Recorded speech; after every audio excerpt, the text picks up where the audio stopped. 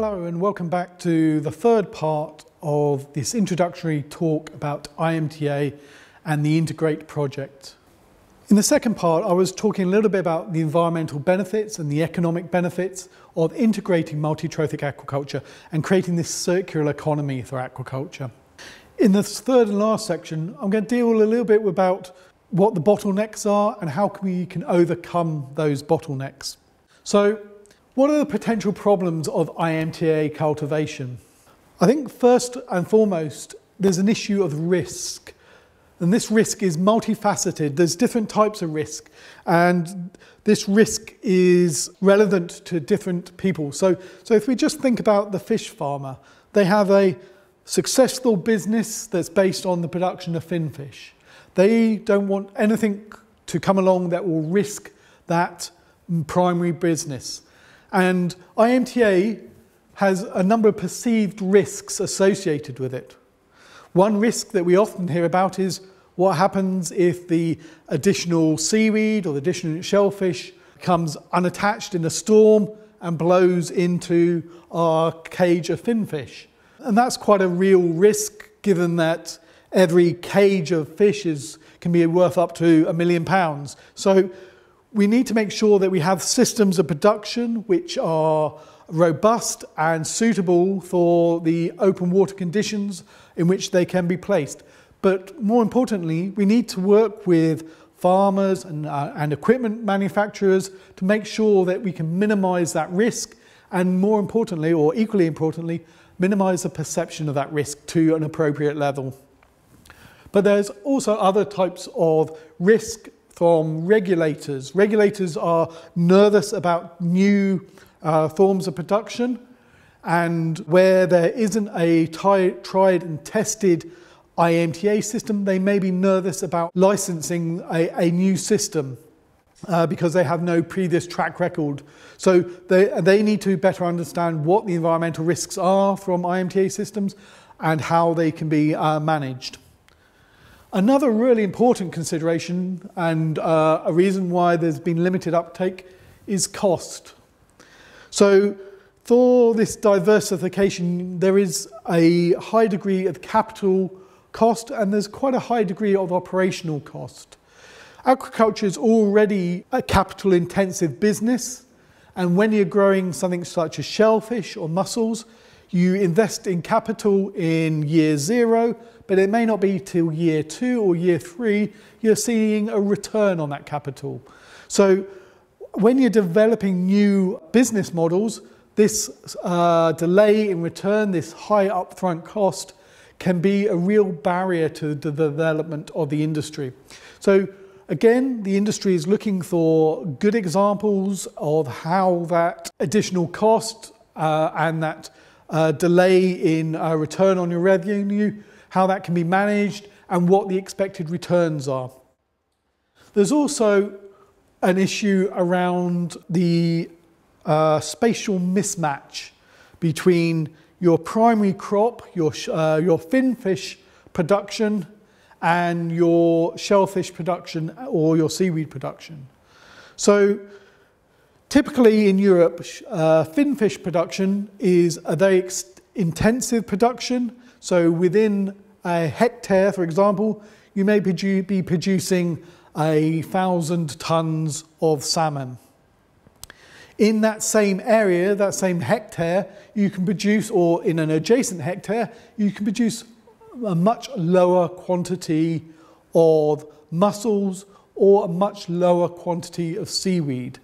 So if you think that to take up the nutrients from 1 hectare of finfish production, to take up about 10% of the nutrients, you need around 10 hectares of mussel production or around 10 hectares of seaweed production.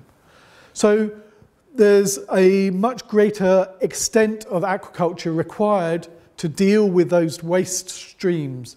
And this may be problematic in terms of licensing, to get a license for this extended area, but it also may be problematic from society's perception of how the seas should be used. To develop IMTA to a scale within the European context will require a larger area of that sea to be licensed to aquaculture production. And we have to understand whether society is willing to allow that to happen, and to understand whether the mechanisms are in place through regulation and policy to promote that development. An important component of this is by showing the environmental benefit that this co-culture can bring along with it.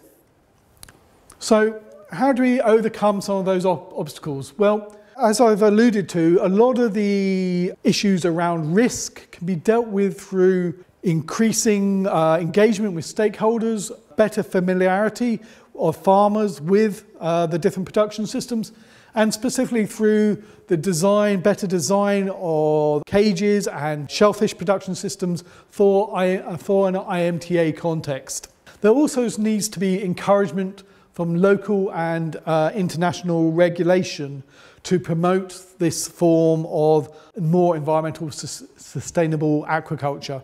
So there can be locational guidelines written that would there needs to be a certain percentage of extracted organisms within a water body, or the farmer could be given additional production capacity of their finfish for the environmental remediation that they undertake. So there's quite a lot that policy providers and regulators can do to promote IMTA. The other way we can deal with some of the issues of risk and the uncertainty is to model the aquaculture system to better understand what the environmental benefits will be and what will be the benefits in terms of the economics. One such model that's now available on the market is the farm model, and this can allow for the development of an IMTA system within a model. So in this model run here, we have cages of finfish, we have mussels as the extractive organisms, and we have seaweed as the extractive organisms. And when we run this model will predict how much of the excess nutrients are removed from the environment, how much extra production in terms of mussels and shellfish are created, and what extra value that can bring to the farmer. And these modelling tools allow better business planning for the farmers, and also allow environmental regulators to better understand how much or what quantity, what percentage of the nutrients are going to be extracted using any particular system. Another type of model which can be very valuable to the development of IMTA is the use of hydrodynamic models. So this is an output from a hydrodynamic model of the west coast of Scotland, showing how the currents run between different areas. So we can use that type of model, number one, to understand how the nutrient flows between your finfish and your extracted organisms will occur, and where's the best place to put your finfish or your shellfish and your seaweed. But it also allows you to understand what the hydrodynamic forces will be on your cages, on your shellfish and your seaweed farms, so that you can better engineer them to deal with those conditions. So there are a number of things we can do to overcome the bottlenecks to help promote IMTA within Europe, and many of those are being done as part of the Integrate project. Also, as part of the Integrate project, we need to try and understand where IMTA is going in the future. And these are some of the drivers that we are looking at within the project. So can we use IMTA to allow greater production of finfish at any one site by removing some of those environmental wastes and allowing for a greater volume of the finfish production at the site? If we can do that, this suddenly makes IMTA much more attractive to finfish producers. It allows them to increase and grow their aquaculture production, and which, if we remember right all the way back to the first part, given that we have a growing population, increasing demand for seafood, increasing the production of seafood within Europe is an important component of our food security. So can we use IMTA to increase that finfish production? Can we also get a better understanding of what the nutrient reduction is in the open environment? And can we use that as a licensing tool or a marketing aspects to say that this aquaculture production is 10% more efficient, 10% more environmentally friendly than non-IMTA systems. To do that, we need to have a better understanding of how we measure and how we certify those claims. Another major thing which we need to look at is creating a better economic model for IMTA. Normally within aquaculture, finfish return a much greater revenue for the fish farmer than either seaweed or shellfish. Is there a way we can add value to the seaweed and the shellfish products to make them more economically attractive to the finfish farmer? If they become more economically attractive, it is easier to integrate them into the IMTA system economically, and that produces a greater environmental benefit.